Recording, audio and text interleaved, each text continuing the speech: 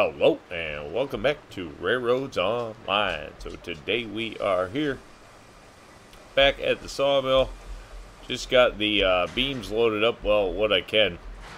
I can't get this last car to load for the life of me. I got one to drop in there, but I've moved it forward, backwards, whatever. Can't get it to load. So the load's going as it is. And I have decided to be going back up to full-size cars as soon as the opportunity arises. So we'll still have this train running around the track, but from now on we're going to do some full-size cars just to make it easier to load. It's just going to be more efficient. It's just kind of being a pain in the butt, the little cars, and kind of had enough of messing with those, I think. Alright, so here we go. Check out wood for now. Heading out of the station.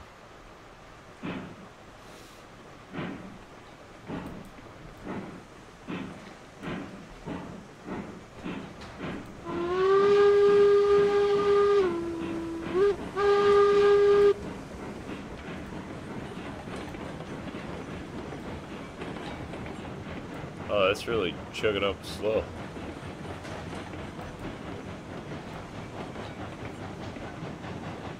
Kind of surprised.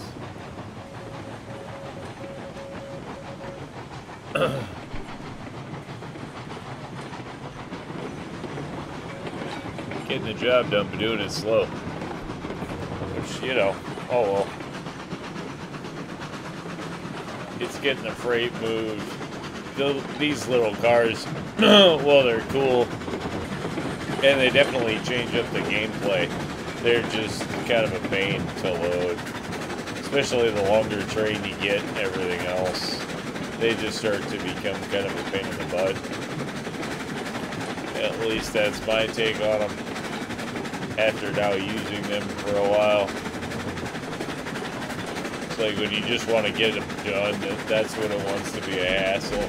And then sometimes it just won't work, and you can't tell why, because it's definitely lined up for the hitbox, and it just won't put them in there. So I don't know what exactly the deal is there, but I have made the decision at this point. I think all the little rolling stock that's on here is what's going to be on here. We'll still use it in places and where it can be used, but I think I've kind of had enough of running the bulk of things in the little stuff.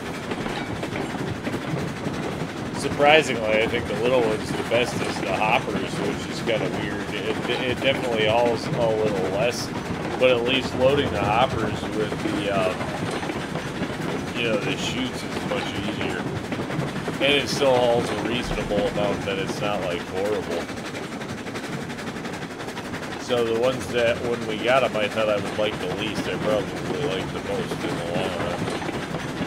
And the one I liked the most when we got it, which was the oil tanker, I won't even use, because to add 2 oil, it's just not worth it.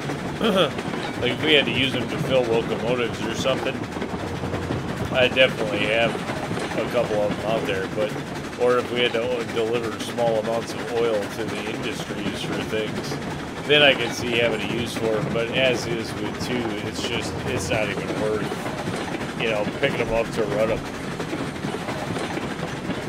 At least that's my opinion. So, unfortunately, as cool as I think the little tankers are, and I'd like to have a use for them, I just don't see an actual use.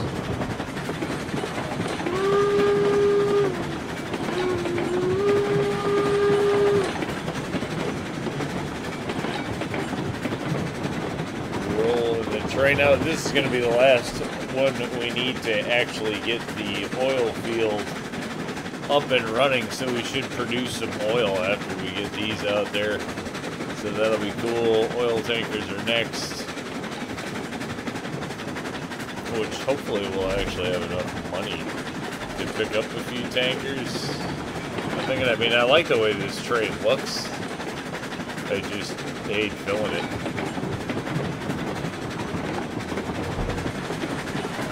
Let's see what we can find here.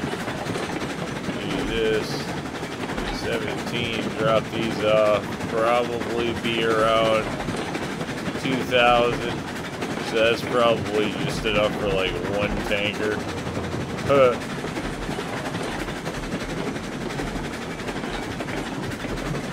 But at least that one tanker will move 12 oil. I mean, we'd have to get, you know, 6 of the small ones to do it.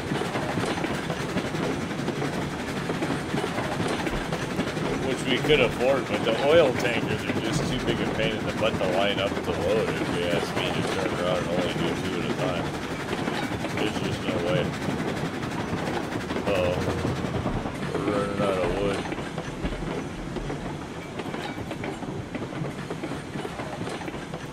Open up.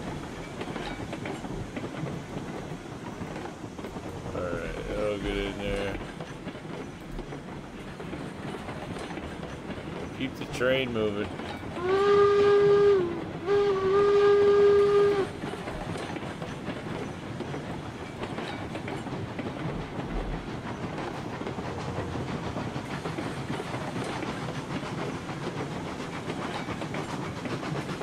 Class 48. Decent looking loco. Actually does a pretty good job doing multiple functionality early on in the game, that's for sure. I mean, it was a good, I think it was a good choice this time around, for sure.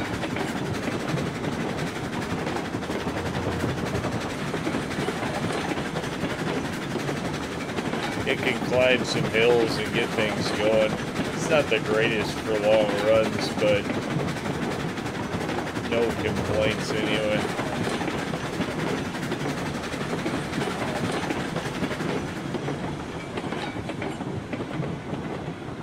Alright, this is the biggest switch mess we have on the whole layout.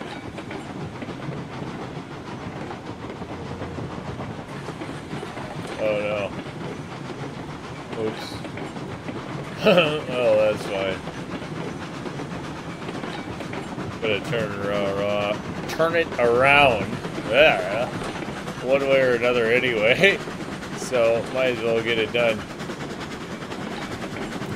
Right now.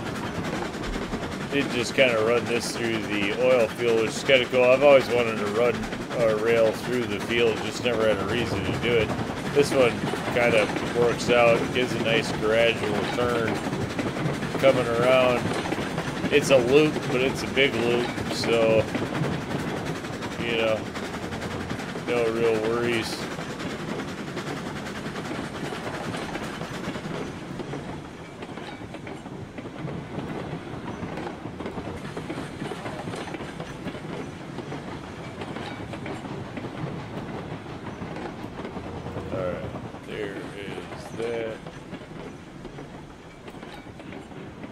Something is really draggy on the train, and I've checked it for brakes umpteen times, so unless some brake is just magically turning itself off.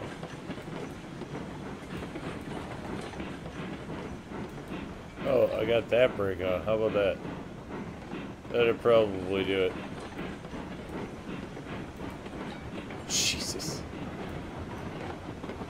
Unplugged this. It's the only time I ever did that, but I suppose I was trying to slow the loco down. Alright, whatever. Hopefully that's a good enough speed. Not too fast. And we can unload them fast enough. We'll see how it goes.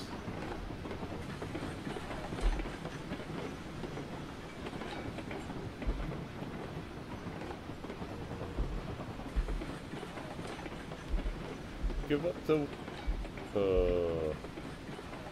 once we're behind, we're gonna be screwed.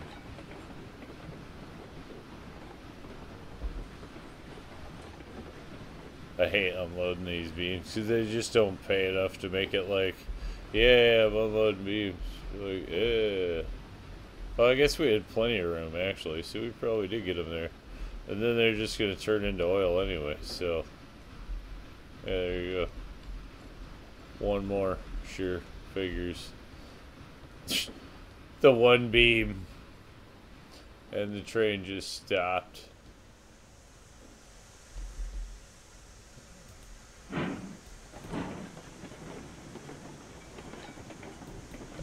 do it, right?